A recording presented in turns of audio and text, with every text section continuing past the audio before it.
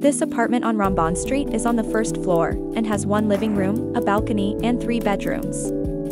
It also has 2 marble bathrooms and 1 guest toilet.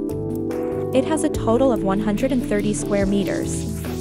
The neighborhood was founded in the 1920s on land purchased by the Israel Land Development Company from the Greek Orthodox Church.